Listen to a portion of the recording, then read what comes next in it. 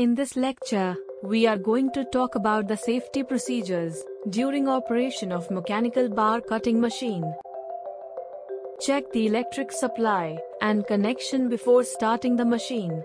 Provide 3-phase earthed connection and overload circuit breaker to the machine. Ensure that the grid voltage and frequency is available as per requirement before connecting to 3-phase earthed connection. During the cutting process, the machine may get some vibrations.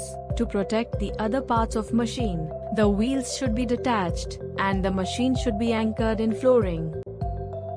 Follow the safety rules and use the personal protective equipment.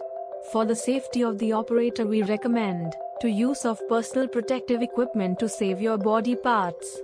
The equipment such as hand gloves, safety footwear, safety apron, and safety goggles.